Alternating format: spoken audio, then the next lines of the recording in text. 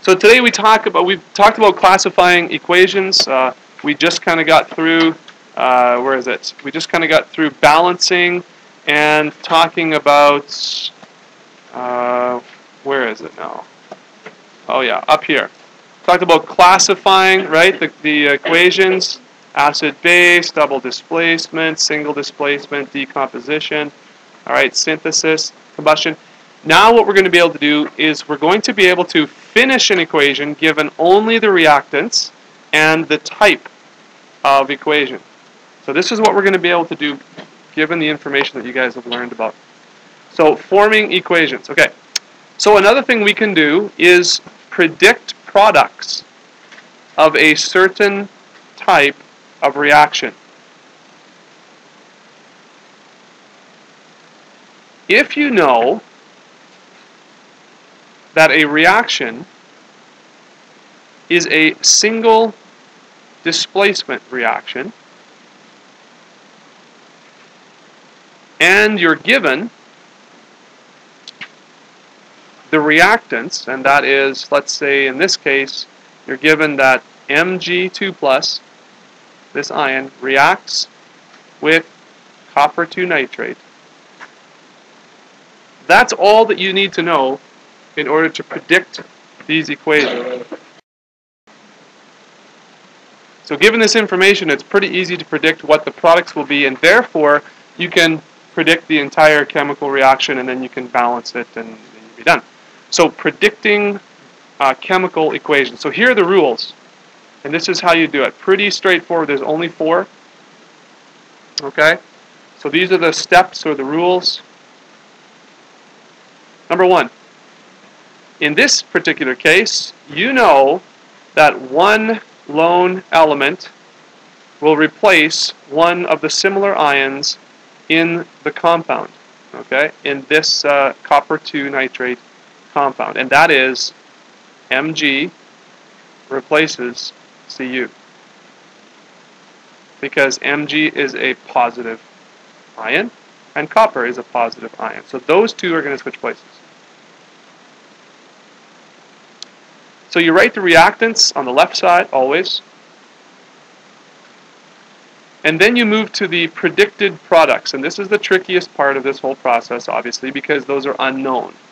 But you know what should replace what. And so it shouldn't be a super difficult thing. And you always put the products on the right side. So this is the equation that you're going to predict, okay? You're given this, Mg2+, and you're given that it reacts with copper 2 nitrate. And you're also told that it's a single displacement reaction. So Mg is going to displace copper. Now copper is going to be the lone element, and it's an ion, so you can write it as an ion. We wrote this one as an ion, so this one should be an ion as well. And then Mg is going to get together with NO3. You have to make sure that this is properly, it's a properly written formula, okay?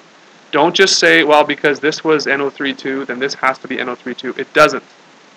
What it has to do is it has to be written properly according to Mg. Now, it just so happens that because this was a 2+ ion and this was a 2+ ion, that it really literally just changes place. But you have to write the proper formula for all the products. Okay? So the third step here is make sure that the equation that you've written right here does not add any new atoms. Okay? Make sure the equation does not add any new atoms. If you have a sulfur all of a sudden in here somewhere and you didn't have it over here, you've got a problem. Alright? Alright? So just like any equation, you have to make sure that you have atoms accounted for on both sides. And then the last thing you would do would be balance the equation, and this one already is balanced, right? 1, 1, 1, 1.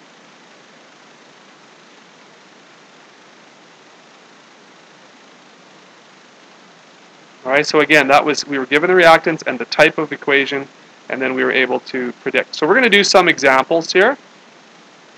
Alright, and just kind of, you guys should be able to skip down here. Now you do not have to write all these down at once. We'll just kind of do one at a time. That's just how they are in the notes. So example number 1, this is what you're given. You're given that it's a combustion reaction.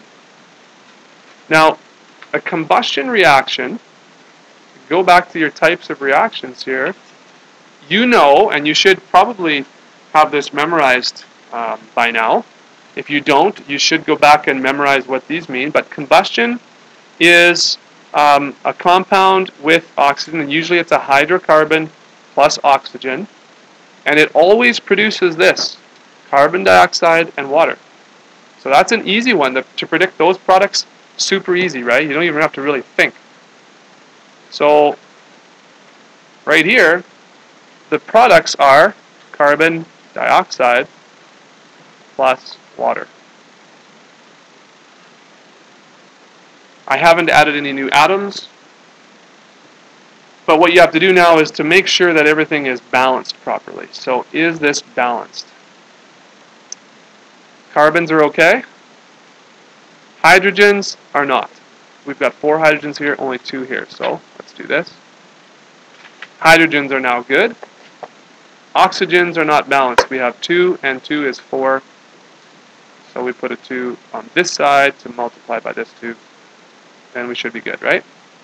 2, 1, 2, 1. Does that look good? Or so 1, 2, 1, 2. Agreed?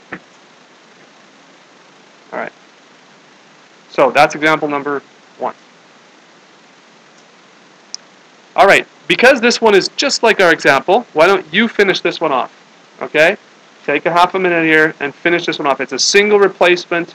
This is what we're given. It's just like our example. Go ahead. Take a minute to do that.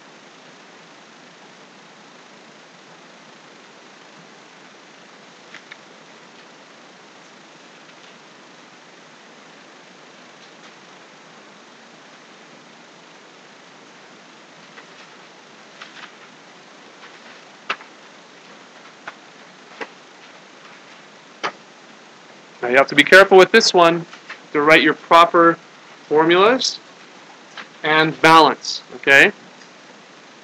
Write your proper formulas and balance.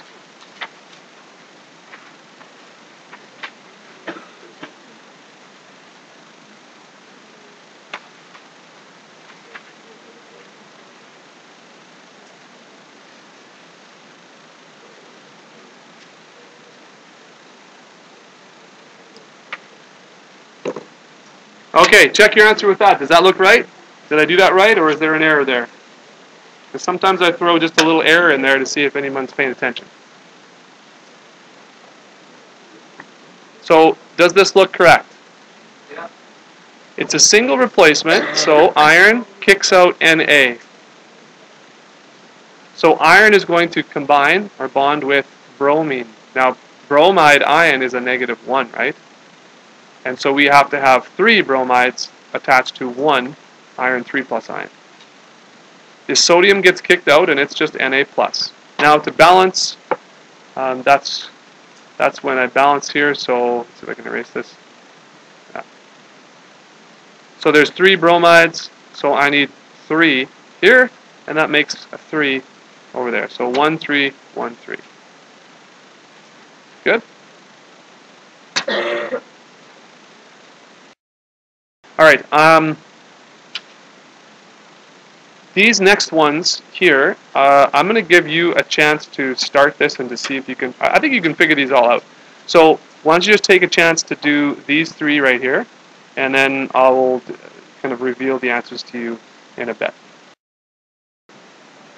All right. So here's the solutions to all of the equations. Here, this last one that. Yeah, it's a 2 plus ion, but remember O2 always has to, it's a diatomic, right? So it always has to be O2 when it's by itself. But the oxygen ion is almost always a 2 minus ion, okay?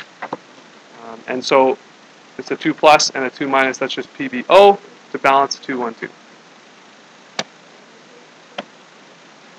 Okay, so that's how we predict chemical equations given reactants and the type of reaction. And now you can finish the second half of that worksheet that I gave you last day. So take some time to work on that, and that's sort of the end of this this lesson here for today. Here are the answers down here too in a little bit neater form, I guess.